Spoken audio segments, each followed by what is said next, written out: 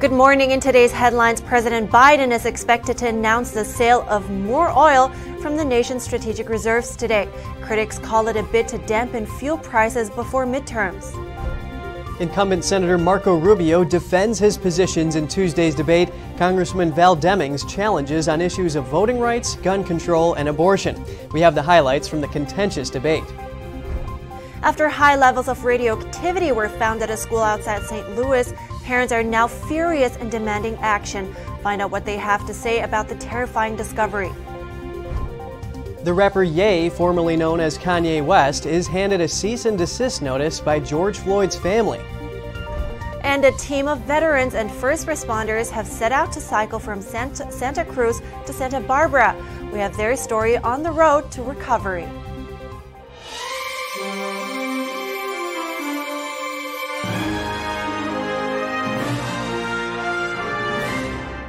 Good morning. Welcome to NTD. I'm Kevin Hogan. And I'm Evelyn Lee. It's Wednesday already. Today is October 19th. And you know, that Strategic Petroleum Reserve, it was originally made to act as a backup in case of a severe energy supply shortage or disruption, like when OPEC cut off oil trade to the U.S. in 1973 after seeing its support for Israel. But now Biden's using it to reduce gas prices.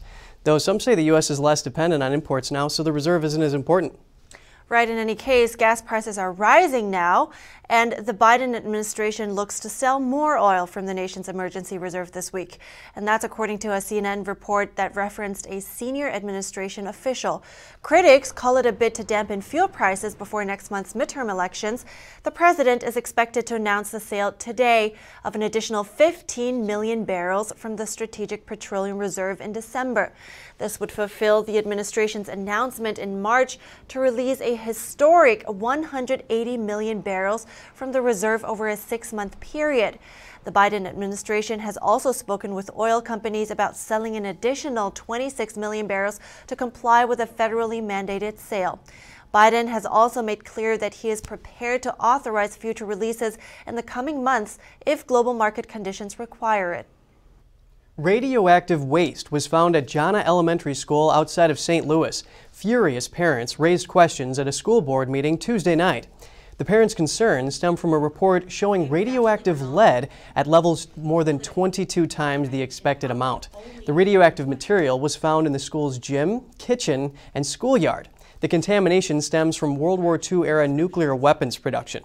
The contaminants entered nearby Coldwater Creek and then spread through the waterway to nearby homes, businesses, and now the school.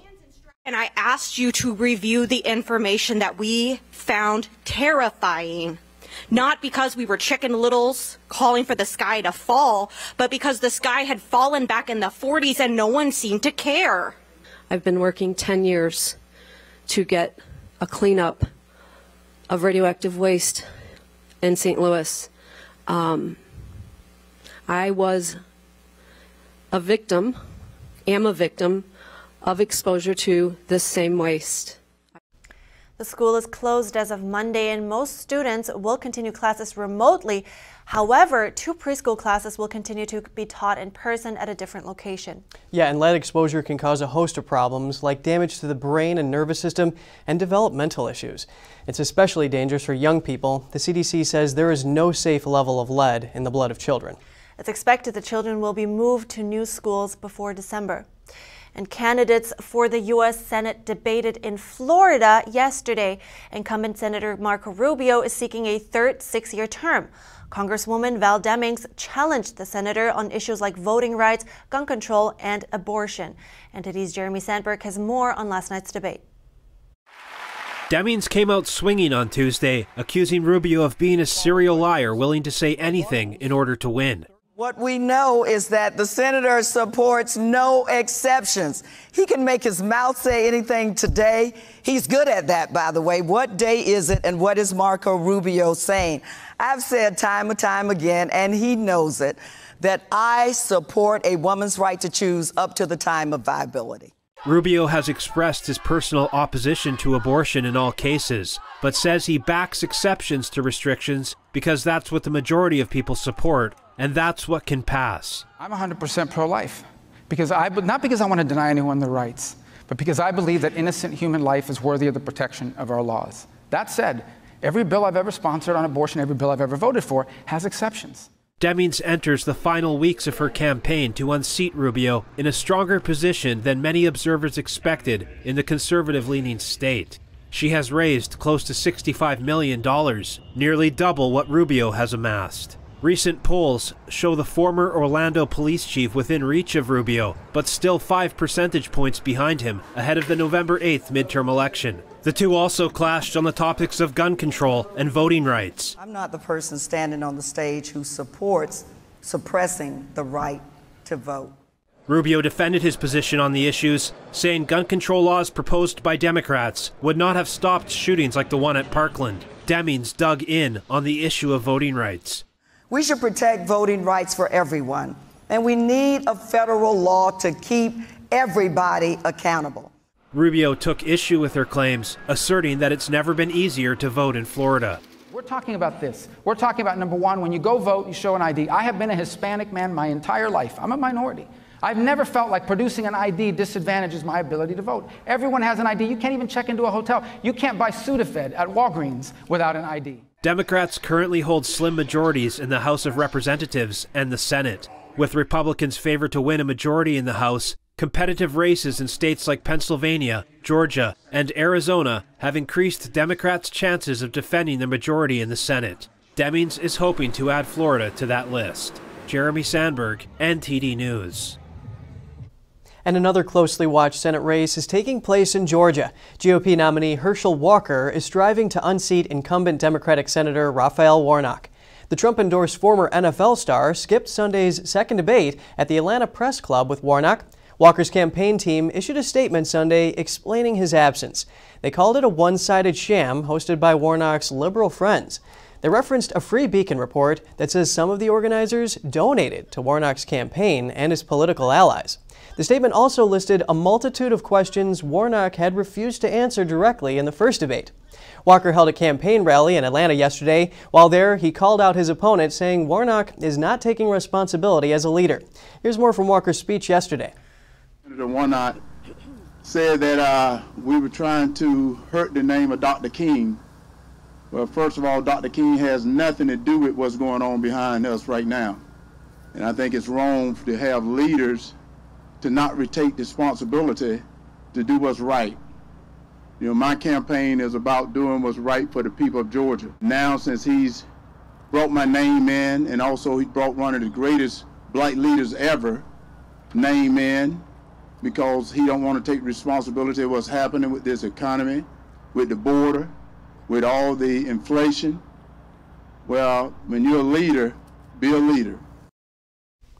If neither candidate gets over 50% of the vote on November 8th, the race would be decided in a runoff election in December. And take this into account, though, there is a third name on the ballot as well. It's Libertarian Chase Oliver. While Oliver is not expected to win, he would prevent he could prevent the other candidates from getting a majority vote.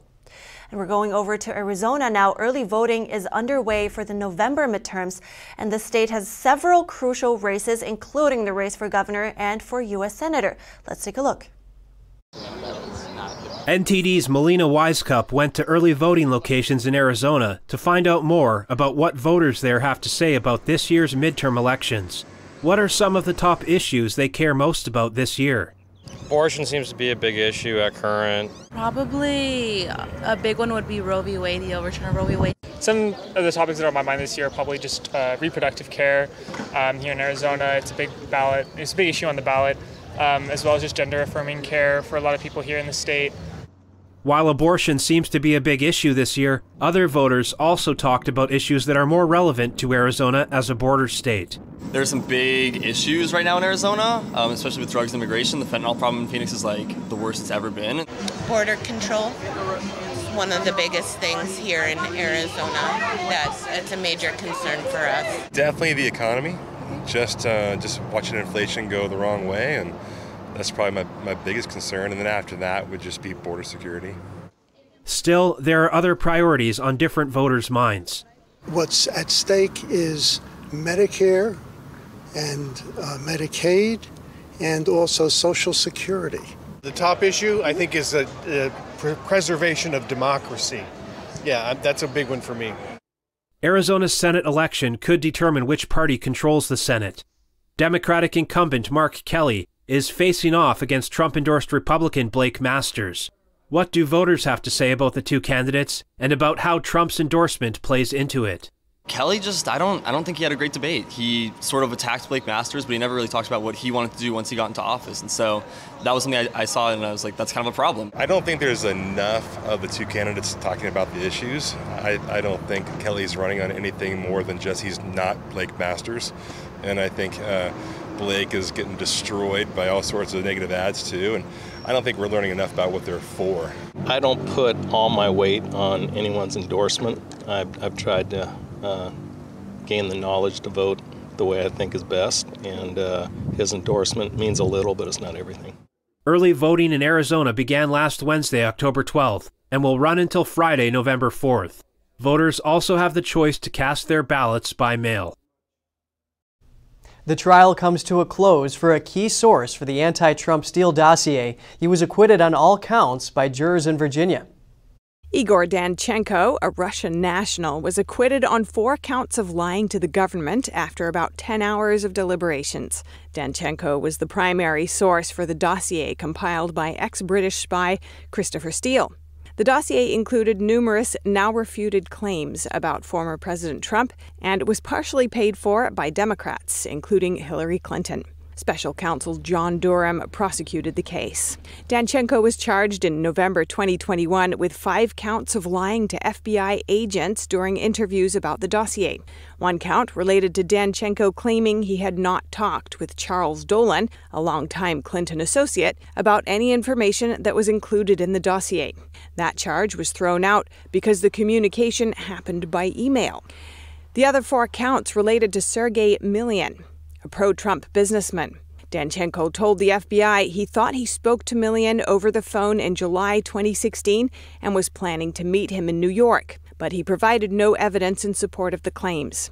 FBI agents testified that there was no record of a call between any numbers associated with the two and no mention of a call or plans to meet in a later email.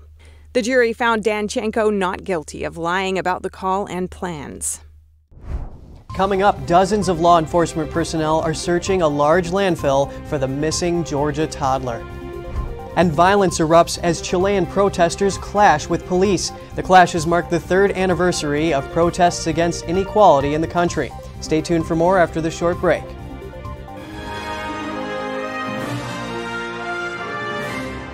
Shen Yun Creations, the streaming platform from Shen Yun, featuring world-class dance, past programs, and all original music.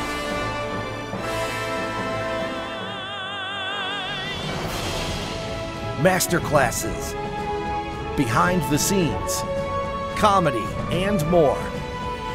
Explore ShenYunCreations.com. Freedom is not free, and neither is the truth.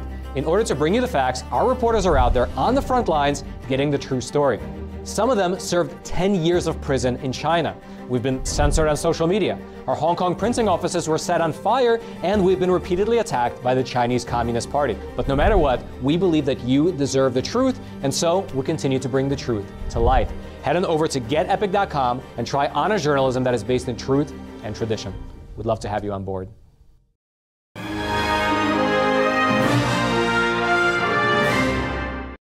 Welcome back. The search for the missing Georgia toddler moved to a large landfill outside Savannah on Tuesday. Authorities said the investigators had evidence that led to this search area, but declined to say what it was. However, the police chief said it's believed that he was placed in a specific dumpster at a specific location, which was brought to the landfill by regular means of disposal. Police started the search for the 20-month-old Quentin Simon when his mother reported him missing on October 5th. After more than a week of searching the house and surrounding neighborhood, police believed the child is dead. The police also named the mother as the suspect, but she has not been arrested or charged. On to another topic. George Floyd's family has sent a cease and desist notice to Kanye West. The letter comes after West commented on Floyd's death during an interview on the Drink Champs podcast. The rapper suggested Floyd's death was caused by fentanyl in his system. West said in the interview the guy's knee wasn't even on his neck like that, referring to former police officer Derek Chauvin. The medical examiner who conducted Floyd's autopsy concluded Floyd's death was because of law enforcement neck compression. In the letter, lawyers for the family said they intend on filing a lawsuit. The notice demanded that the interview be taken down and for the rapper to refrain from making similar comments. The interview has been since taken down.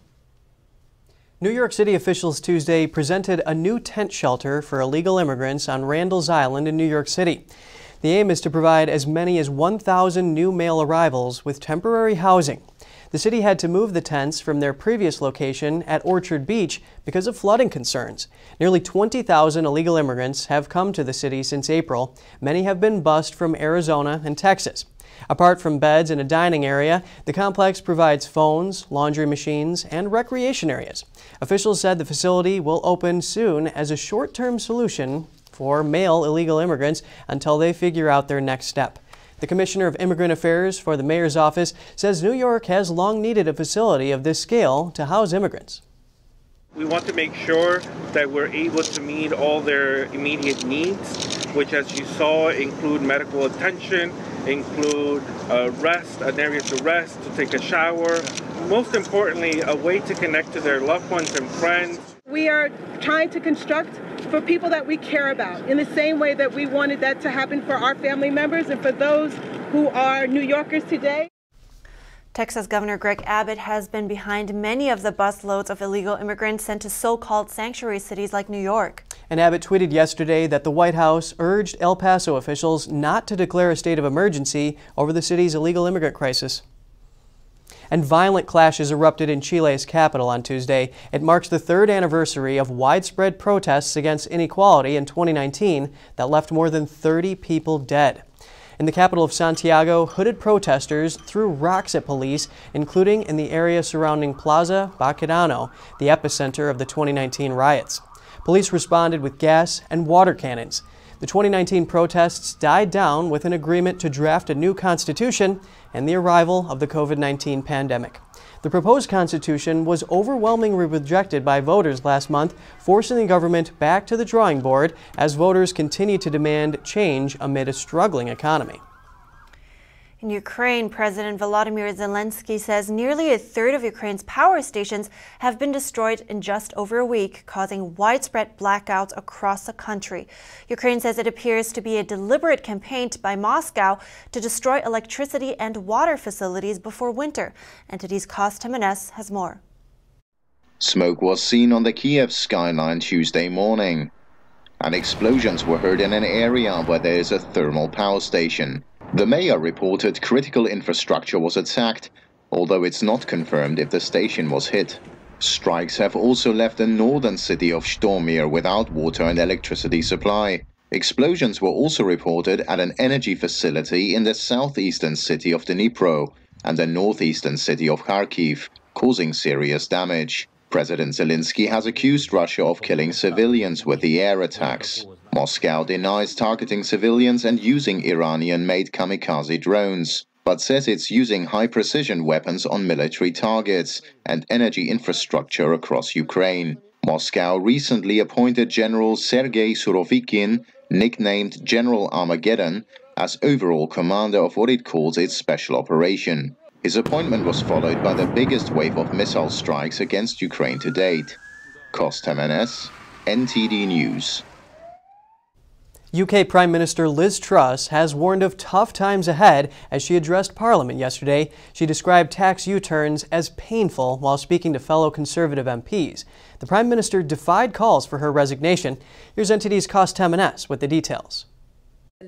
British Prime Minister Liz Truss said she would continue trying to put the British economy on a stronger footing, despite the tax cut U-turns earlier this week. Truss on Monday said she was going too far and too fast with her radical economic plan to snap Britain out of years of tepid growth. She said she is still committed to boosting growth through economic reforms. Calls for her resignation have been mounting just 6 weeks after she became Prime Minister. A new opinion poll shows little support for Truss among Conservative Party members, with more than half of those polls saying she should resign. A third wanted her predecessor Boris Johnson to return. Truss has said she will fight on and told her top ministers she wanted to level with the public, that there were tough times ahead. Markets are still under strain even after her finance minister Jeremy Hunt tore up her plans on Monday. Truss says she accepts responsibility and is sorry for the mistakes that were made, describing the U-turn on her tax cuts as painful, while asserting she will lead Conservatives into the next election. It's unclear whether the apology will quell a growing rebellion in her Conservative Party. Cost MNS, NTD News. And this next one is for the Netflix watchers out there. Netflix apparently has a plan in place to crack down on password sharing. Everybody brace yourselves for that starting next year. The streaming giant shared this and more during its earnings report Tuesday. Back in March, Netflix started testing extra member and profile transfer features in Chile, Costa Rica, and Peru. These two features will be broadly implemented in 2023. The profile transfer feature allows users to transfer their current profiles to a new paid account. For those who want to continue to share their account with family and friends, the extra member option allows users to create sub-accounts under their main account, but for an additional fee. No word on what that fee would be, but during the testing it cost around $3 in Costa Rica. Coming up, a team of veterans and first responders have set out to travel from Santa Cruz to Santa Barbara on bicycles. We have their journey to recovery after the break.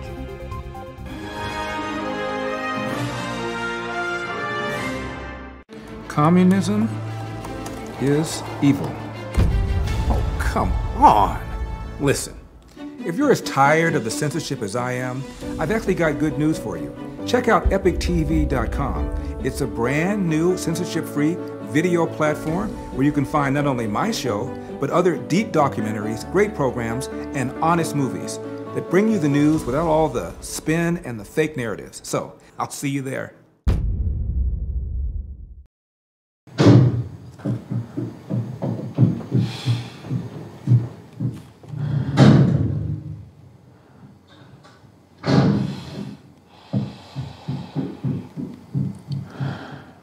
I love you!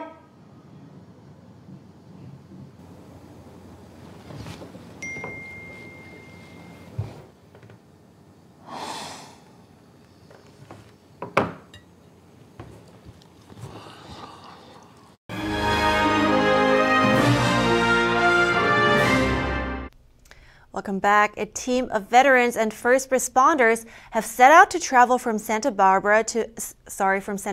to Santa Barbara, all by cycling. NTD's David Lam hears from the cyclists on what put them on this journey and who they're helping in the process. Veterans and first responders began their cycling journey on October 17th. Tuesday marks the second day of their 5-day schedule from Santa Cruz to Santa Barbara. The cyclists warm up with stretches to prepare for the 92-mile trek on day 2. They're also repairing damaged gear from day 1. It's amazing. I've been doing this for 12 years now, and I've come to a lot of these, and I think when I first started, it was me looking up to guys and, wow, that guy's doing this, and now I've sort of transitioned to that role that now I come and I motivate people behind me because I'm in the front, and they look at me doing it with my arms, and they're like, I can't quit now, It's a group of veterans. We've all had injuries, whether they're invisible or visible, and we just we get together and we not only heal physically, but we also heal mentally and spiritually because we're all working through something. We all have a story. The cycling challenge is organized by the nonprofit Project Hero to help those heal from injuries, including PTSD and stress. This trip is over 300 miles long, drawing in cyclists from across the nation. A lot of people don't know that veterans and first responders deal with a lot of mental health issues, and they're afraid to talk about it. This was something that got put into my lap, and I found that it was letting the endorphins out. I was getting, not taking as many anxiety pills. I was, lowering my dosage on those, and, and amongst other things, just physically, improvements in my body and things like that. Now this is an uphill part of Highway 1, posing an additional challenge for the riders. Earlier, one of the team members said they usually go about 25 miles per hour, giving them just enough time to take in the view. And we also have to work through those moments where we're like, oh, this hurts so bad. Can I do this? This is literally a mountain that we're climbing. We're going over Big Sur today, which is going to be insanely beautiful, but it's a lot. But the reward is definitely worth it. And after riding, 82% of them have fewer PTSD triggers and 63% reduce or eliminate their medication. So it's a big program that really helps in the rehabilitation of wounded veterans. In order to make this journey possible, they need supplies, which are transported by truck, driven by a U.S. Marine veteran who survived leg injuries. Other veterans, sharing what we know, what works, what don't work, and knowing that I'm not the only one that has to go through that. I had 5 heart attacks, 3 stents, and now I ride around 10, 20,000 miles a year on a bicycle. The veterans and first responders have a few more days to bike all the way down to Santa Barbara. And how are they going to do it? One day at a time, one pedal at a time. David Lamb, NTD News, California. What a great story. And you know, I just want to say thanks to all the first responders and veterans for your service. And this is such a great cause, not only helping them stay fit physically, but also mentally. Yeah, and I mean, it must be really nice to just spend time with, just come together and, you know, spend time with people that, you know, that can relate. Yeah, good point. Yeah. Well, we're wrapping up now for today. Don't forget, before you go, send us an email at goodmorning@ntd.com if you'd like. Thanks for watching. I'm Evelyn Lee. And I'm Kevin Hogan.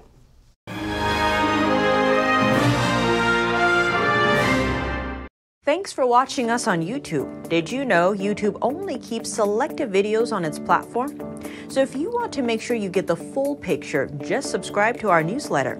Go to newsletter.ntd.com and sign up. It's free.